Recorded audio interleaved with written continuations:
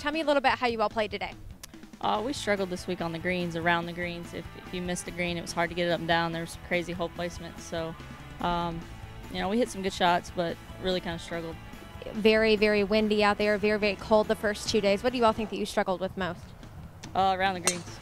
Yeah, I mean, we've been playing in the wind all semester, so the wind we handled fairly well, but we didn't handle the greens well.